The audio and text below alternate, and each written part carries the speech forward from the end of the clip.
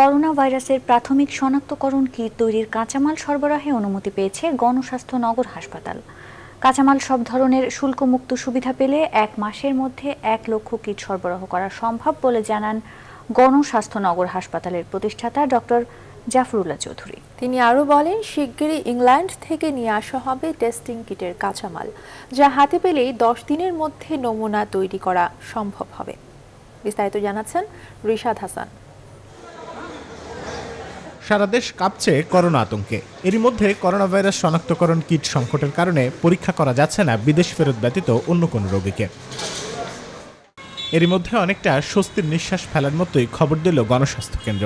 Biotech লিমিটেডের সঙ্গে যৌথভাবে কোভিড-19 ভাইরাস শনাক্তের প্রাথমিক পরীক্ষার কিট তৈরি করতে চায় প্রতিষ্ঠানটি, যার অনুমতিও মিলেছে সরকারের কাছ থেকে। ডক্টর জাফরুল্লাহ চৌধুরী জানান, শীঘ্রই কাঁচামাল আনা হবে ইংল্যান্ড থেকে, তবে এই পণ্যের শুল্কমুক্ত হওয়াটা জরুরি বলে মনে করেন তিনি। সরকারকে অনুরোধ করব, যা করতে চান আপনাকে এটা ফাইনাল করে এসআরও করে দেন, যেন মালটা এসে পৌঁছার সাথে সাথে 2 ঘন্টার মধ্যে আমি খালাস করে ল্যাবরেটরিতে নিয়ে আসতে পারি।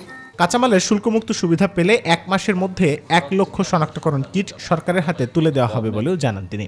আমার মালটা আগামী সপ্তাহের মধ্যে চলে আসবে, 2 থেকে 3 ঘন্টার মধ্যে মাল খালাস করায় দেবে।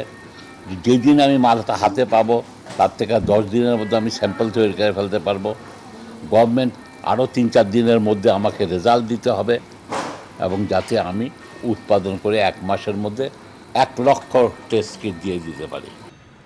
2003 সালে doctor Bijan Kumar শীলের search virus শনাক্তের প্রাথমিক কিট তৈরির ফর্মুলায় তারই নেতৃত্বে তৈরি করা হবে করোনা ভাইরাস শনাক্তের প্রাথমিক শনাক্তকরণ কিট। রিশাদ হাসান, নিউজ 24, ঢাকা।